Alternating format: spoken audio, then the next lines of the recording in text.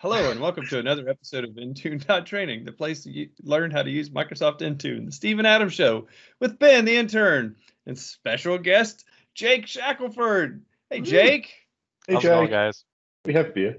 It's going good. Awesome. All right. Well, so Jake is a special guest today. So first, let's introduce Jake. Jake is a cool dude who knows some things about Intune. Watched him stalkery watched him, but like Wow. on Discord and Slack, so the WinAdmins Discord channel, that's where me and Jake met, and then we've met up in real life at some conferences, at the MMS conference. And anyway, every time I'm on Discord, Jake's just throwing out Intune knowledge and all kinds of cool things. Jake also helps run sysmansquad.com, the community blog that we started to encourage folks to come and just write things. If you want to come and get mentored on writing and sharing what you know, it doesn't have to be anything that someone else hasn't written. Just come and write if you want to just start getting familiar with blogging and things. So anyway, Jake helps run that, and he also writes for it. He's in the running for winning a puppy this year. Our mascot is a dog, and I told him if he wrote enough blogs this year, he'd win a dog. So he's bought into it. Don't tell him there's no dog. But hey, Jake, welcome to the party. Glad to be here, guys. So Jake, what are you gonna? So tell us a little bit about yourself that I didn't already just make up on the fly there. I think you pretty much told my life story there. I mean, as far as a tech career goes. But no, I wanted to walk you guys through basically updating group tags inside of Intune, because at least from what I know, not many vendors are doing that for you now. So it's kind of a pain. It seems group tags are a really, really good management tool. It's literally just a label that you can use. And now with the advent that we can actually modify them whenever we want, it becomes even more valuable. And it's crazy that other vendors don't seem to be using it as much as I see value in it as well. Yeah. Agreed. And just to clarify, so when we're saying vendors aren't using it, we're talking about when you contract with your vendor, your hardware vendor, to pre-upload your hardware hash for Autopilot, uploading that hash into your tenant. There's an option in the API to add that group tag, but they're not using it. And so this is a way to be able to do it after the fact to help make sure that your devices are being tagged properly and grouped properly. Correct. As you move into Autopilot, so you can target specific profiles to them, and all sorts of, all the things you get by being able to segregate your machines into different useful groupings. Yeah, exactly. So to do this, so I guess at the time of this video, there will be a blog that comes out at the same time. So we'll have a link below so you can follow along with that as you watch this. So Jake, if you wouldn't mind, go ahead and share your screen just to kind of walk us through the blog post to begin with, and then we're going to do the walk Adam through it routine here and see if we can actually reproduce what you're demoing. Yeah, I gotcha. So for the most part, it's pretty straightforward. We're just going to walk you guys through creating a dynamic device group. Pretty, like I said, straightforward, not anything difficult there. And then we're going to register an app in Azure AD that's able to access that information via the Graph API, and setting the correct permissions so that it can update your group tag. And again, pretty straightforward. And then we'll get into the root of it, which is the script, where you add all that information, and then you're off to the races. Awesome. All right. And Jake, I'm going to need you to send me send me that link so I'll have it on my side to run the scripts and things. There we go. All right. Awesome. So cool. So that's kind of just that's our agenda. That's where we're headed. I know you are on the right channel. This is Intune.training. We do have a plan this time. Don't get used to it. We haven't actually tested it, but we at least have a target. So conceptually, this is going to work very, very well. Adam has a lot of faith in me. I don't know where he found it, but I have a lot of VMs. I have no faith.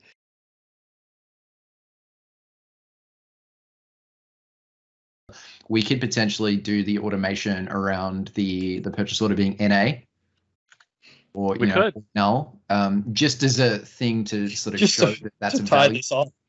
Yeah.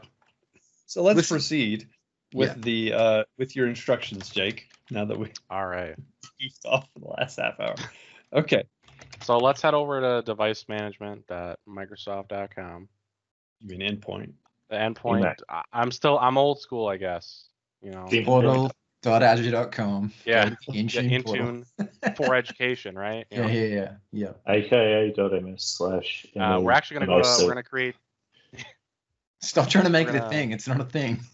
It is. We're gonna create the dynamic device group first. So if we head down to groups under favorites, and we're gonna select new group once we get it loaded here.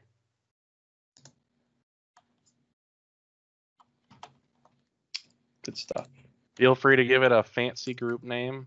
Whatever I personally do Intune Windows device enrollment. Yep. Okay. Got it. And membership type we're going to change to a dynamic device. I will send you the query for that.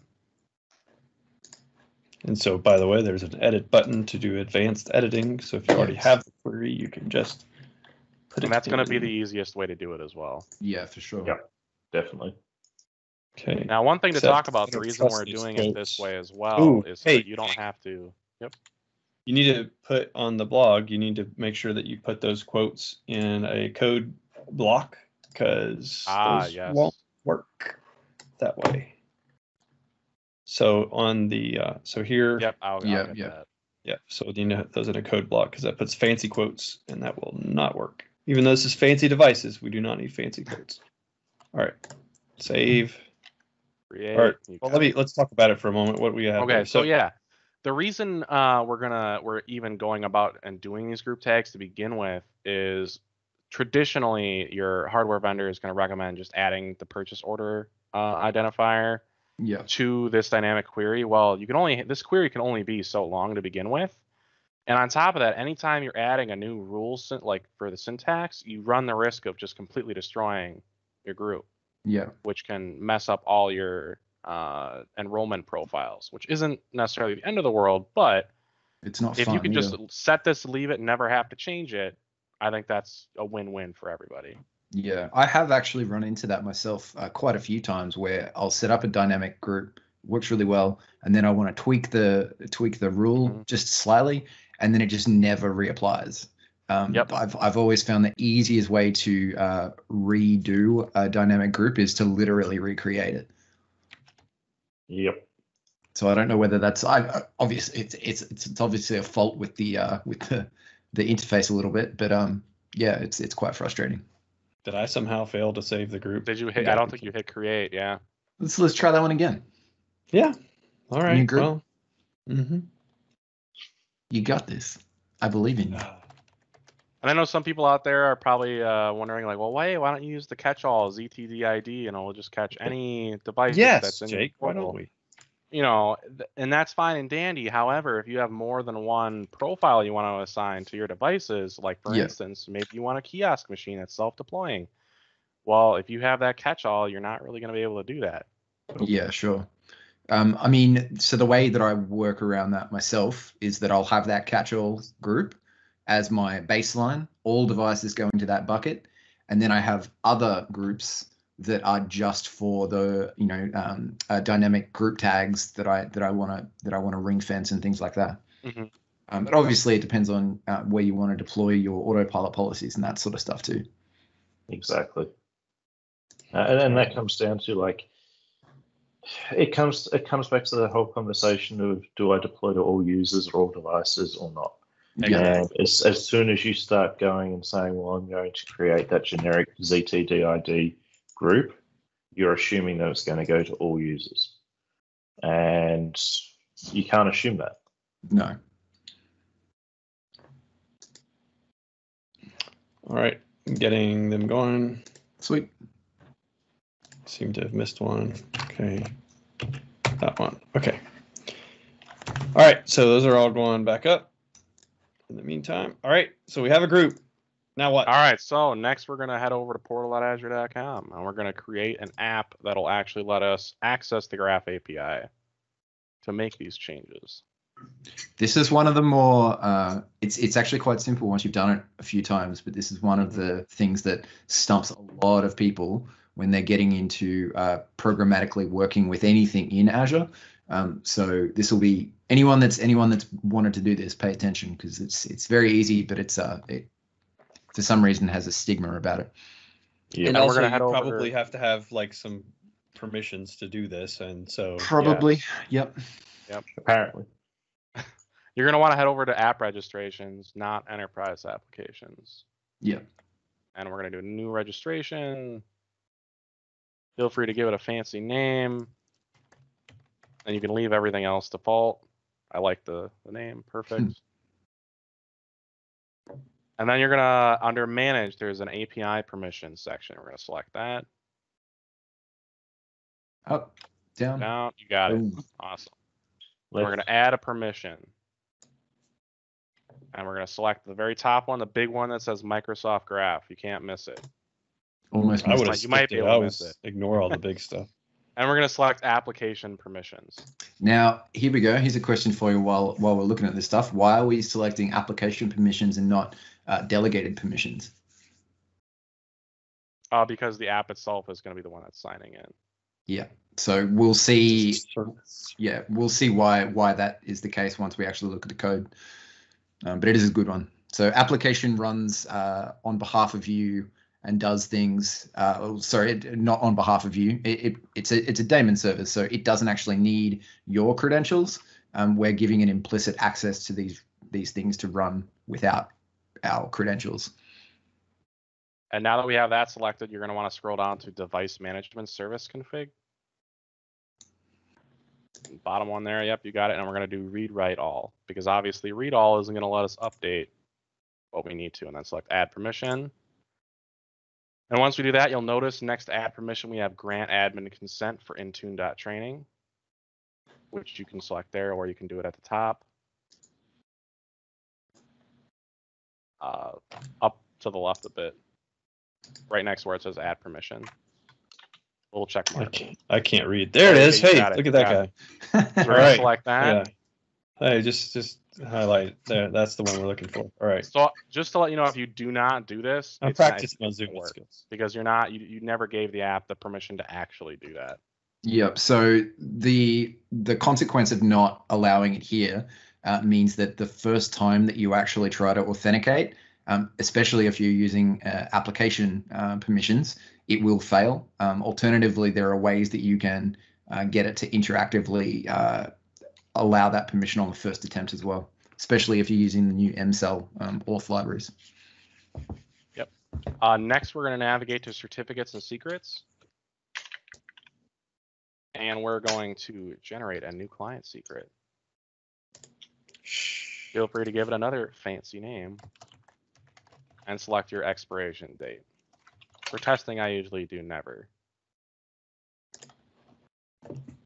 Okay. And you're going to want to copy that key to a notepad.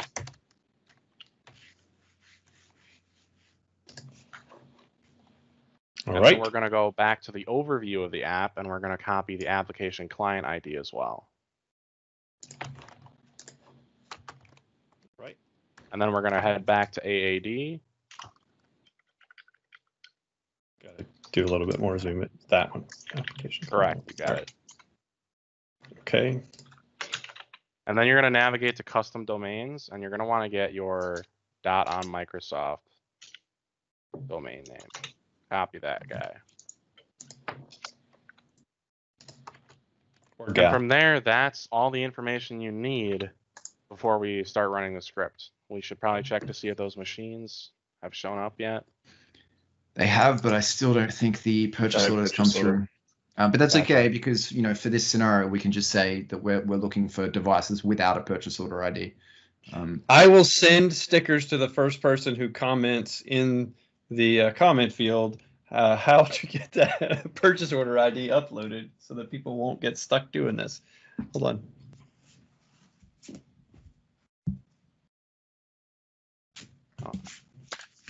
I have stickers.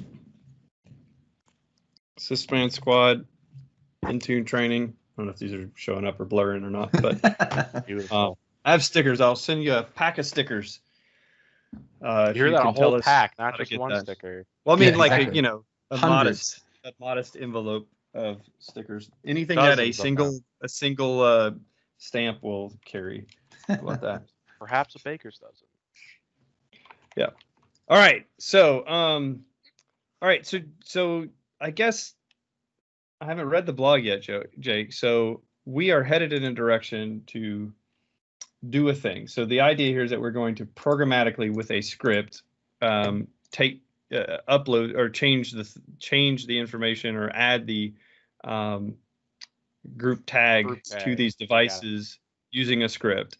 And so the idea was that in order to do that without having to put credentials in every time, we created that API to be able to schedule this to auto run. Is that what we're doing? Correct. The way I have my script set up, it does prompt you to input the purchase order ID.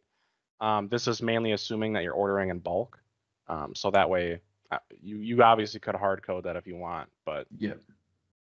Okay, this is kind of like a run on demand type situation. Yeah. And so could you, if you wanted to, run this without the app ID? Could you run this manually with just your GA credentials or whatever? You'd have to, you can, yeah, but you'd have to generate an API key for your... Even for your own account to be able to do this. Well, yeah, so you still need to authenticate, right?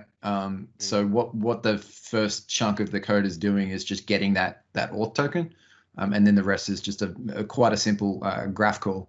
And so what we're doing here is instead of providing a username and a password, which in theory probably has MFA and can't be programmatically accessed without an interactive session, we're just going, look, we inherently trust that this application with this client secret has this role. Let's just let it do its thing. Obviously, in a production scenario, you'd probably have your client secret hidden in a secret or in a key vault or something. Yep, exactly. Because, yeah. Secrets. Yeah. Got it. And then you'll notice on line 6 there, I have a group tag, and at least for me, I'm assigning the group tag of just standard machine. Let's call it fancy machine. That's my base. I like it. Oh, well, it's so yeah, okay. Now this won't work because we have the wrong rule in our group that we made. Correct. Yes. Oh, we're gonna have to go back and change that. Because he had standard computer, and I was wondering what the standard computer, like where is that value stored? What's that coming from? So there it is. So a standard machine. Sorry, I've got it. My browser zoomed in, so we're going to change this to fancy machine.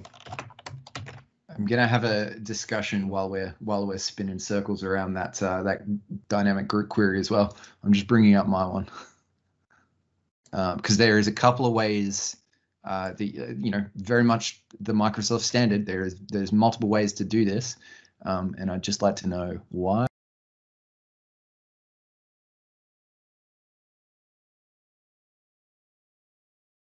You did it that way. Where are we going? Are we waiting for you to think, or are we? You're waiting for me to paste a thing. If we waited for you to think, we'd be here for a while. Okay. Check. Oh, hey, Jake, I got to fix your code here. There you go. All right, it's better. Oh, there we go. Typo in the code. All right.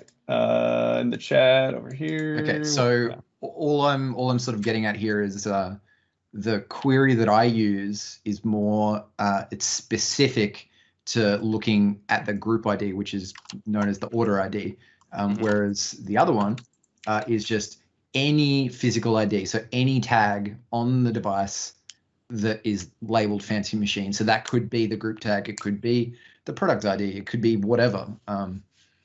They both work. One's not better than the other. It's just to show that there are multiple ways to do this. And you could have multiple fields. So you could have order ID of blah and then purchase order ID of That's correct. ABC. Yeah, And you can build rules based upon that if you needed to. that's right. What is the That's blank wildcard, basically. Okay, that's what I thought. All right. So I mean, you could substitute that in, and you could say any name equals or whatever, right? But by putting the blank here, you're telling it that to fill that in with any of the properties on the object, right? That's correct. Yep. Because I mean, in both the scenarios, what we're actually looking for is that string. So we're not actually looking for a property per se or a value of a property. We're just looking for the presence of that content. Okay. So that's, we're just going, just show me anything if it matches that string. Anything where it matches. Okay. Yeah. Yep. Okay, so then to block this out, so then here's our variables that we set. So we put our client ID in that from the API or the app that we just made, and the client secret and the tenant name, and then everything else is the stuff that you're going to copy and paste out of the blog.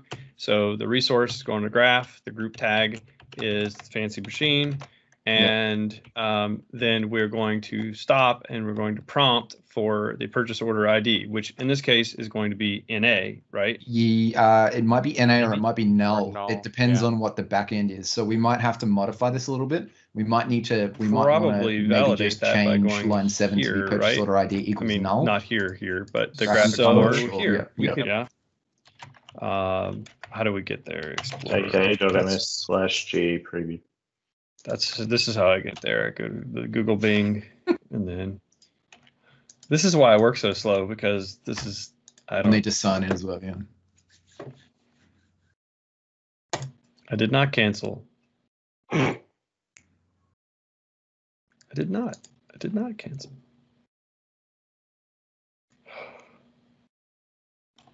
Well, Jake, you did say this was only going to take like 5 minutes, so it's good. I wasn't We planning on managed to going stretch it out. Yeah. Yeah. It's not signing in because I have pop-up blockers going on here. That'll do it. Always allow. Why? Why you do this?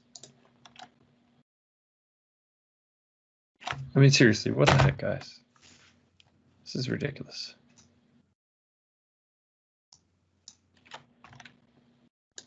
All right. Yep. Maybe I'll edit this out. Doubt it though. Sorry. You can use that little scrolly thing at the bottom. Fast forward. Okay, so all right. So what do we got? Purchase order identifier is blank.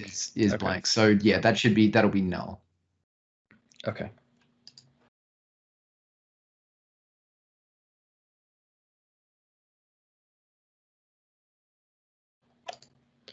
All right, so Jake, when we prompt for that, okay, so it'll accept anything that we put or nothing that we put.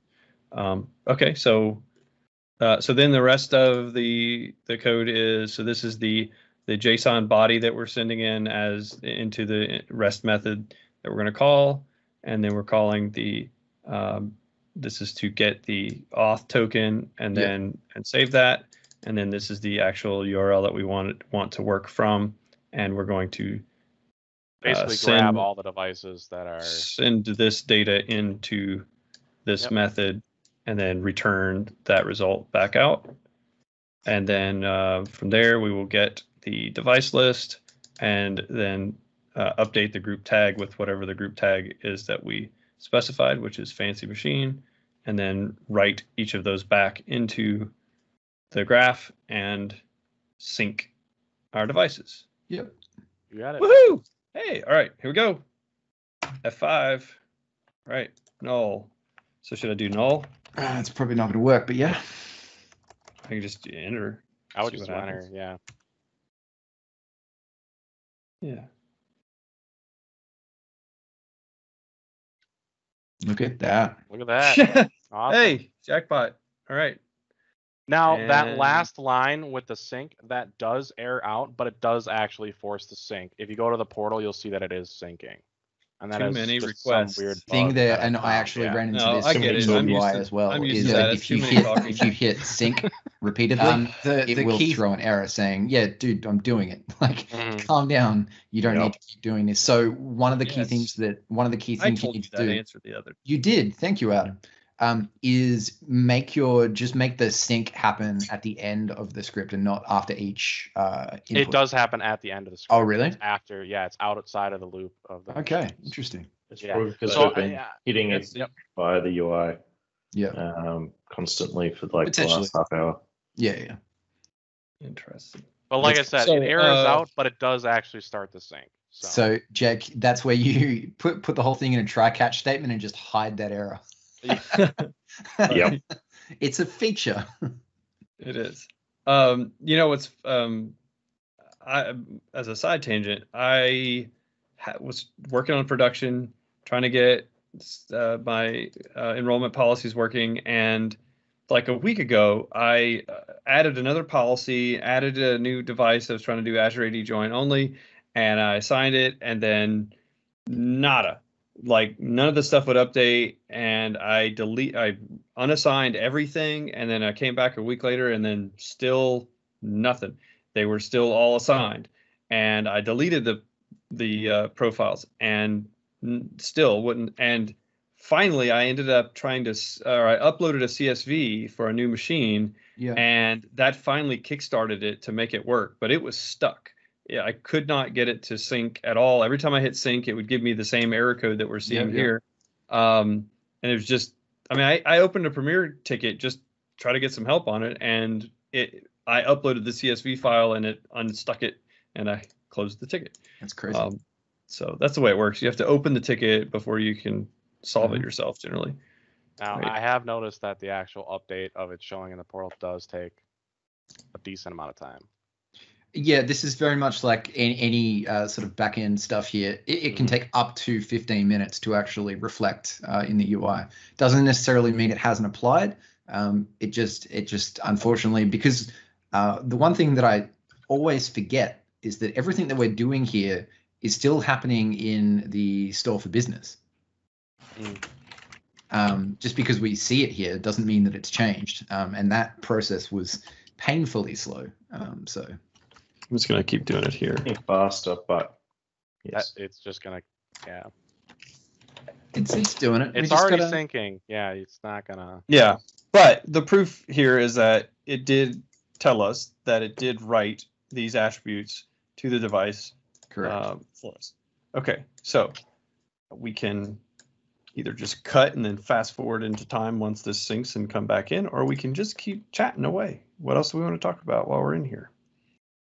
How are those devices going? The group tags? Oh, they're in. They're in. Yeah, Sorry, let's check it out. I've been Let's switch sitting over and have a on. look. I've been sitting on share screen this whole time waiting. Oh, that's so funny. So there we go. Fancy machine. Awesome. Now let's go back to that actual group and see if those machines got added to Yeah. it. Right. That's not where I want to go with this. Device membership, members, yep. Look at that. So from this point, now it's just a matter of, going to your deployment profiles and assigning that profile to this group. And now all those devices should get your enrollment information. And that's a really good one to talk about as well, because so if you've got multiple autopilot deployment profiles, which we do here, and you have multiple dynamic groups with each of those groups having the deployment profile assigned to it, one of the really important things that you need to watch is in the device list. You need to make sure that the autopilot field is set to assigned. So I mean, we're gonna do it now, so we'll be able to. I mean, it's probably going to be a bit too slow for the video, but you'll be able to see what happens. It actually goes to unassigned by default, and then it goes to updating, and then finally assigned. You cannot do anything until it says assigned, and this can take some time. This is one of those amazing inventions of IT where just go get a coffee. Yep. just take a break. I have It's all seen it good. take up to an hour in some Yeah. cases. The minimum expectation is it's between 10 to 15 minutes. I've seen it run faster, but Well, it looks like it's already got the profiles. so it'll be a default one to like the baseline policy. Yeah. But now that we've updated it, Look at that. Yeah, Look at with that. the one that we previously assigned using ZTID policy. Oh yeah, that's right. Yeah. Yeah, so I need to go remove that assignment no. probably. Actually, no. What you need to do They're going to is get two or do an exclusion. Just do an exclusion. Yep.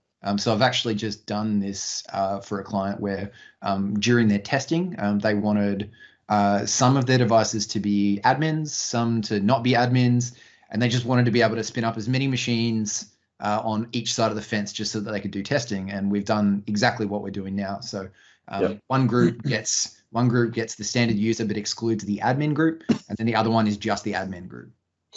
Yeah, and the important thing to make sure that you do in this sort of circumstance is you exclude the exclude the group from the policy you don't want to apply to.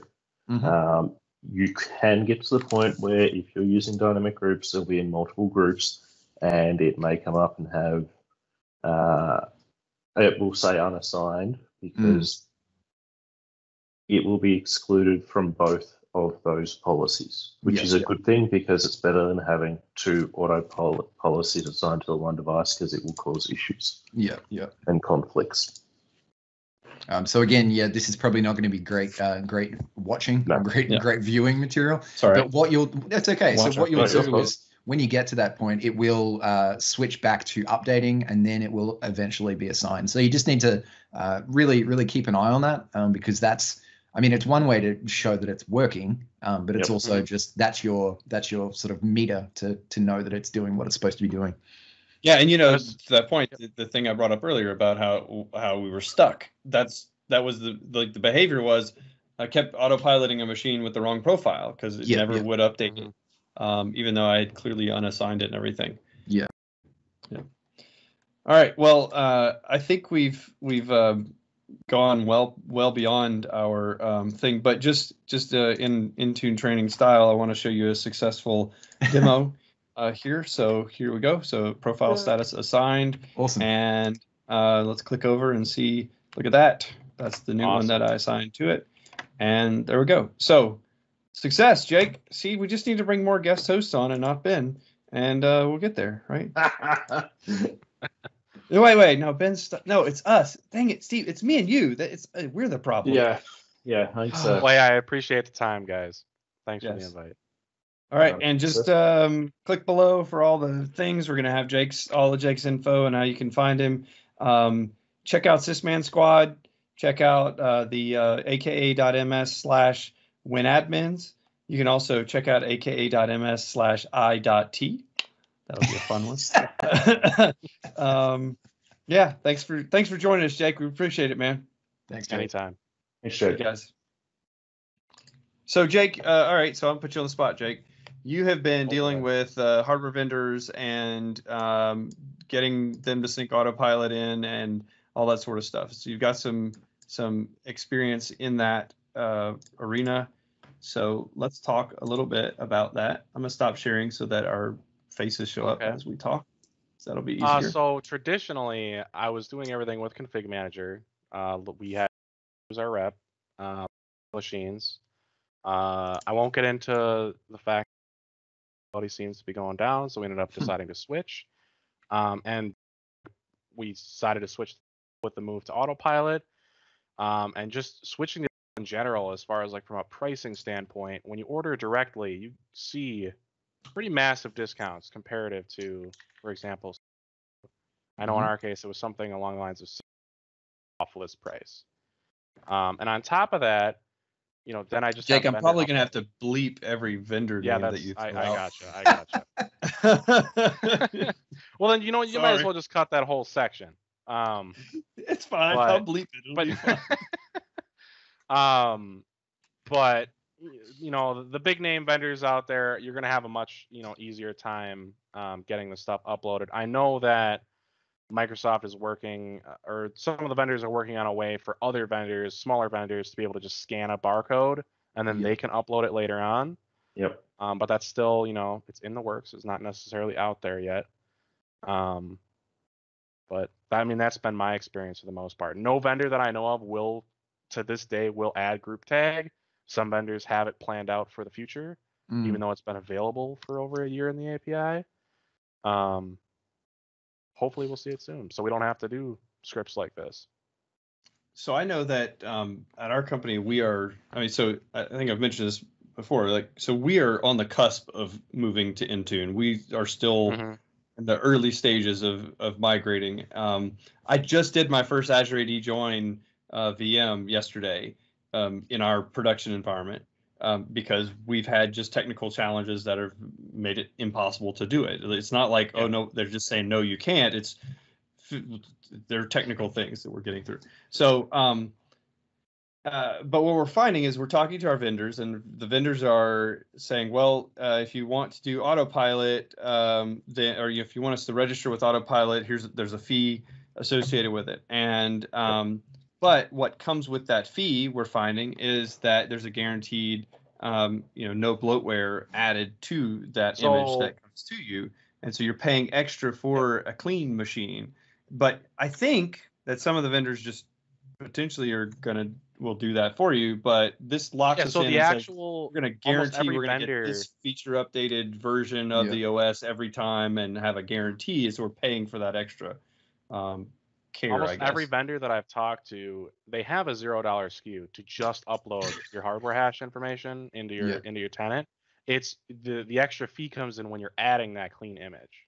Yeah, so I've run into a couple of clients that have that exact same relationship with their hardware vendor where, the hardware hash is being imported. There's no questions. Happy to do that.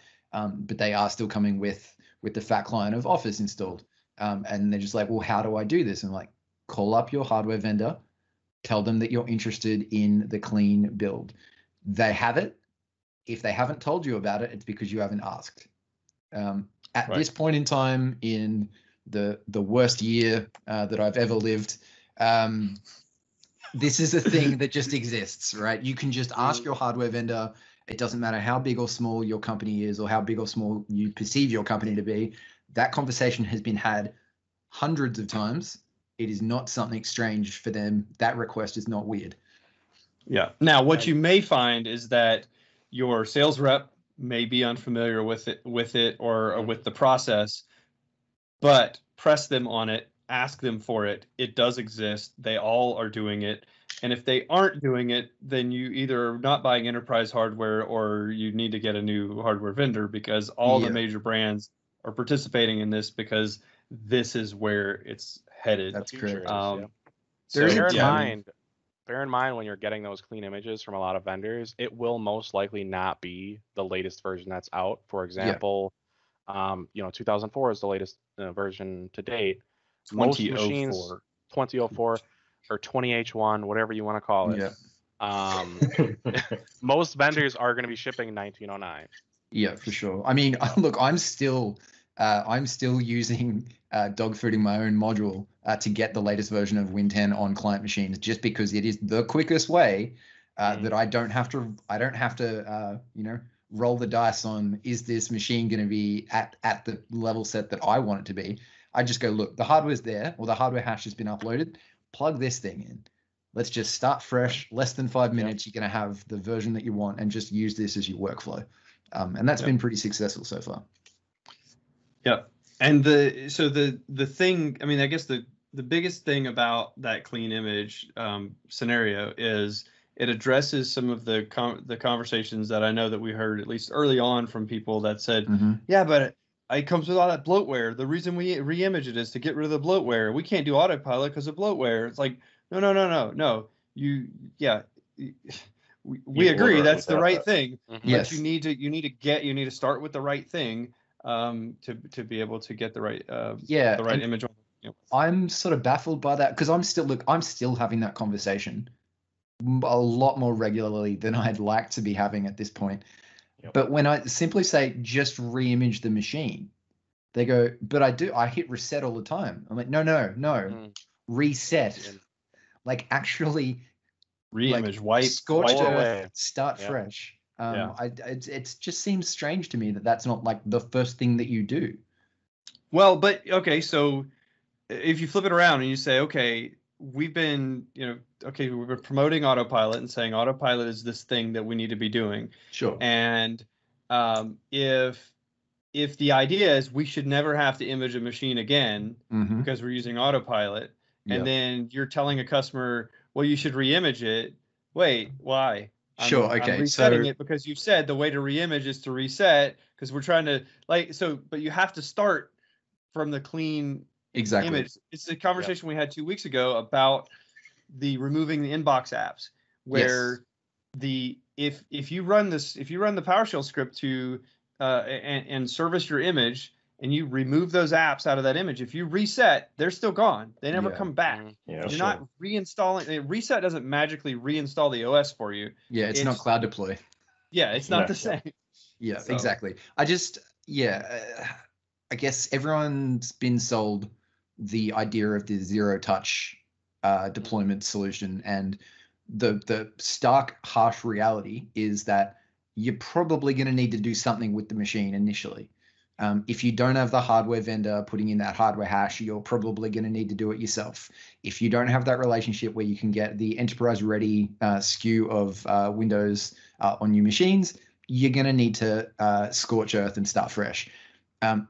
That's not necessarily a bad thing.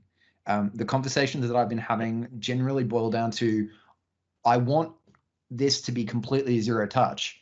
And then when you ask them what their current process is, they pull out this giant document with 108 steps. You're like, okay, so what we're going to do is we're going to get those and we're going to drop them down to 2 steps.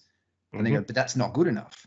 I'm like, it's not zero touch. Okay, but it's still better than where you are right now. So if you get to that point where you can speed up the process, you can provision and get ready a device, not necessarily with all the software on it, but at least at the, welcome to Intune.training, you put in your credentials. That's still better. That's a better position that you were in previously. From there, you can then look at, how can we remove those 2 steps? But you've got to see the benefit of what we're doing. Yeah. And with all of this stuff, I mean, it's a journey. It's incremental improvements. Exactly. I see a lot of people that still will say, well, Intune, it doesn't have feature parity, or it's not this or that, and it doesn't do all the things. And apples to apples, I can't do all the same controls and all the things. And it's more than, what the journey that we're on is more than, can I put Windows on a box? Mm-hmm. The journey that we're on is, can we increase security, increase mobility, and decrease the IT overhead required for care and feeding of our entire organizational infrastructure for IT. I mean, it's Azure, it's on-prem resources, moving things to the cloud. It's setting up better security, setting up the data protection. It's setting up, doing threat protection, how many big companies recently have we seen get hit with ransomware? Mm-hmm. Oh yeah. Why haven't you ramped up or increased the controls? This whole idea of zero trust, where we keep talking about this at my office, and it would be great to see this happen. But right now, traditional offices, everybody's got a business network, internet, or an Ethernet connection at their desk, or Wi-Fi, but it's connected to the business network. Yeah.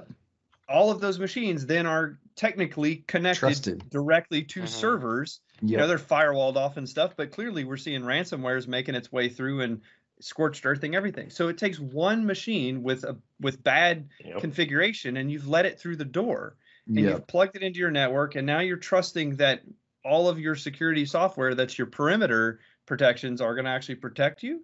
I mean, it's the inside threat that you didn't perceive as a threat that really is the issues, right? So take away your business network and you put an internet connection at everyone's desk. No one is connected to anyone except through the cloud, through the internet.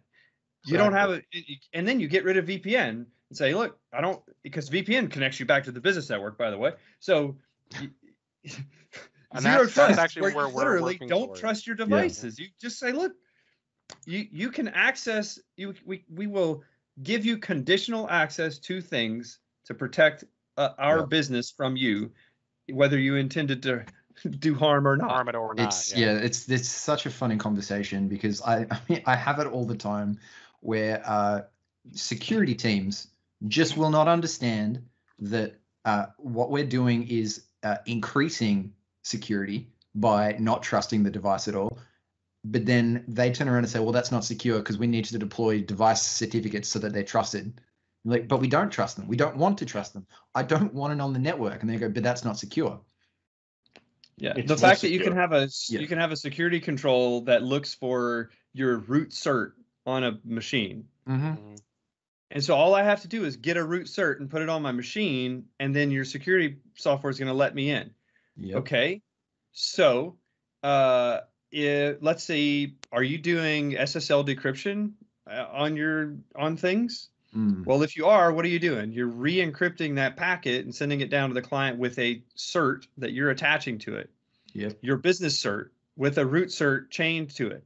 Mm-hmm. All you have to do is, when you get prompted and says, hey, or you just, go to an internet connection, let it prompt you, click the lock button in the browser, and now you can download your root cert. Yep. Yeah, and save it to a machine, and now I can take that and put it anywhere. Yep. Wow, this isn't really safe, is it? Should you be relying on that? Yeah, No, you shouldn't. It's a very interesting. I can't believe I'm talking about security. I hate security, but this is really the reality of it, right? It's such a big topic now, especially. Yeah. It's just the state of device management, right? We've gotten past look, autopilots for some people seems to be this big hurdle that, everyone seems to focus on. Heck, even we look at the numbers on Intune.training, and we put autopilot in the name, it's going to be one of the most watched videos. But that's just the first step. Getting the devices enrolled is fine. What do you do after that? And that's why security is such a big thing, because it's now in the house of end-use compute. So this is for a lot of us, it's the first time that we have been sort of at the table with the security guys, because we've got the levers to settle this stuff up. And prior to that, it just wasn't something that we ever needed to think about. Yeah, because we're not. Yeah, if you keep going down this path, we're not putting agents on machines. We don't have infrastructure protecting us. Everything, all of those protections come in the form of the credentials of the user and how they're protected on that workstation, and that's it. And so it's how you configure your cloud and how you configure that device now. But the device, we've got to do some better. Yeah. Be a little bit smarter on how we're configuring these things, right? And they're adding more and more to the Intune portal every day for security stuff. So the endpoint security policies are fantastic as well. And we've got that A5 license. Don't just enable all the defaults though. Learn that the hard way. Yeah. So while we're talking about groups for a minute, ran into a situation today where I was trying to create groups in we're still dealing with I'm trying to mirror things between on-prem and cloud, and so everything I'm doing there I'm doing in Intune now as much as possible. So created a custom all devices or all users group, and so it's just an AD group with domain users from each of our domains as members in it. You get to Azure and there are no members. Nobody's a member of it, and it doesn't work. And I started looking into it, and so I found other groups that had had groups in them, so AD groups with an AD group inside, and I went through them, and they work. Please don't do nested groups. Well, but it's groups. Hold on, it's groups synced from existing AD groups on premises, right? So they're nested groups there, and they're syncing to Azure, and so they're there, and so it's like, oh, well, I should just use that because, right, it makes sense. So what I think I discovered is that domain users doesn't get synced. It turns it's all users in Azure, but so I can't use that AD group in Azure because it has no members. So I had to recreate a different version of it I just used the Intune or the Azure all users and added it instead. but I added all users to my custom group because I still want it to be a custom group. I don't want to just add all users as the group. So question for you, why would you not just capture the UPN of the AD group that you want and then just import it in? That's what it was already imported. Because it was a synced account. Oh, I get you. Yeah. Okay. So it's part of Azure AD Connect. So it was synced. The account, the group made it, but it's empty. Just it didn't sync any members. Okay. Because I don't think it's necessarily strange because my assumption is that it only shows members, like it translates. It says, okay, we're going to take all your AD members, we're going to move them, and then now it's adding Azure AD members to Azure AD groups in Azure. Mm-hmm. And if it's not syncing the group, then it probably can't add it to your group. Yeah. That makes sense. Yeah, sure. Yeah, that's my guess. Sense. I don't know if you guys had seen that before, but I think the takeaway should be stay away from nested groups. Yes. Yeah. I don't think we can emphatically say that enough. Yeah. Do we want to? Groups, while they're fantastic, they will cause problems when troubleshooting and trying to remediate problems. And so, Steve, I mean, we all know why, but explain why trying to troubleshoot a nested group membership is so difficult. Because you can't just click through because there is no click through. Mm-hmm. Well, there's no clear assignment. There is, but it's very click heavy. You have to click a whole heap of different places, and it's all different UIs, and it becomes this whole event. And doing it via PowerShell is recursive hell, like we had with on-prem AD. Yeah. And sitting there and literally putting a loop inside a loop is dangerous because you can get to a recursion of ridiculous depth. Oh yeah.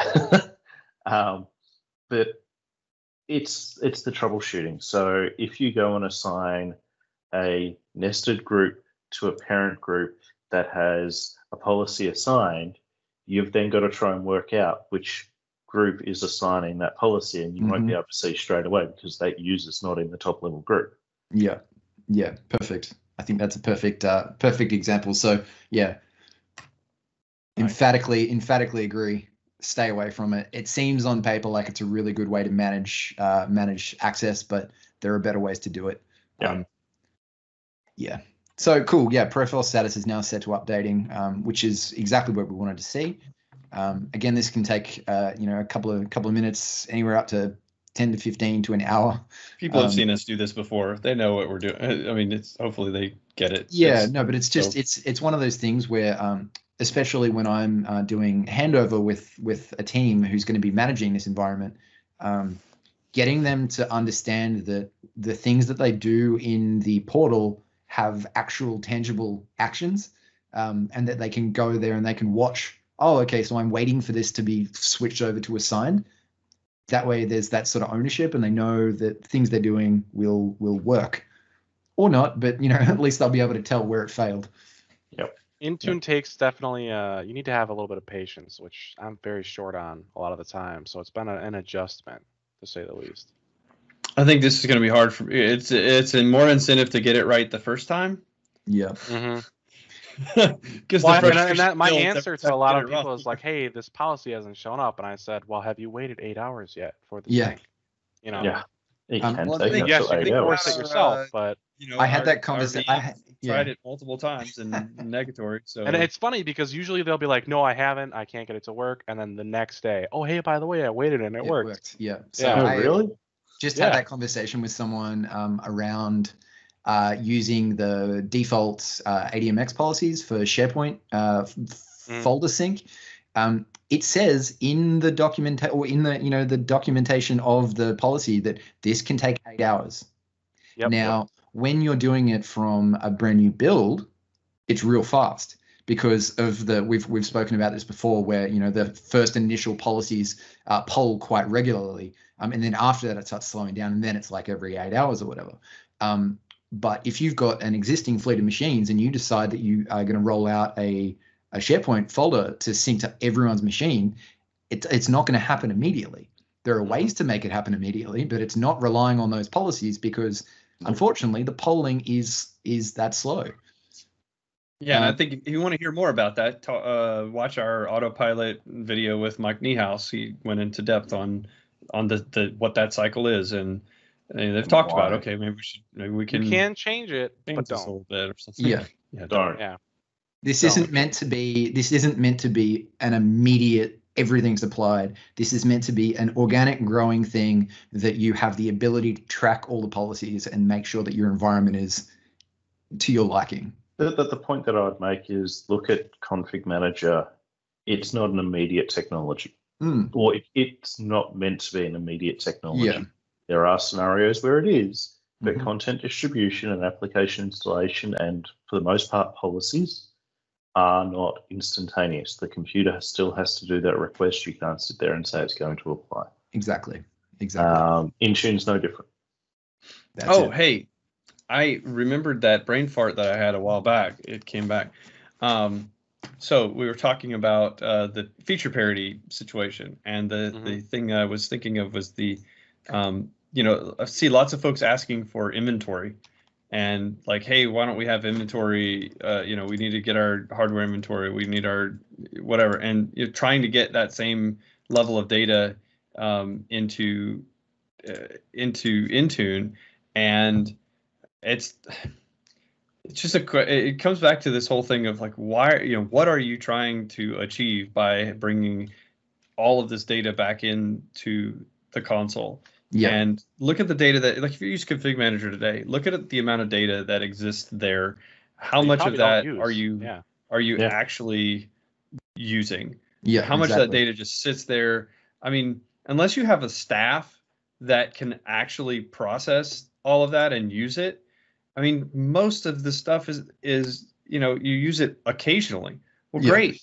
You do things occasionally. Don't just collect it to collect it. But it's a hard organizational change to move away from.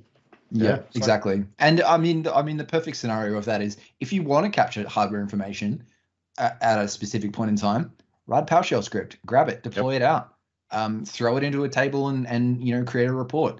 This isn't going to be something that you need to do every day. And if you're in a situation where someone's making you need to do hardware inventories every day, explain to them that it's not of value. Nope. If you're looking for something of value, though, log analytics. Yes. Coming out with a post on that coming up shortly on Sysman Squad. Ooh, because the default stuff that you get, it's not all that great. Yeah, for sure.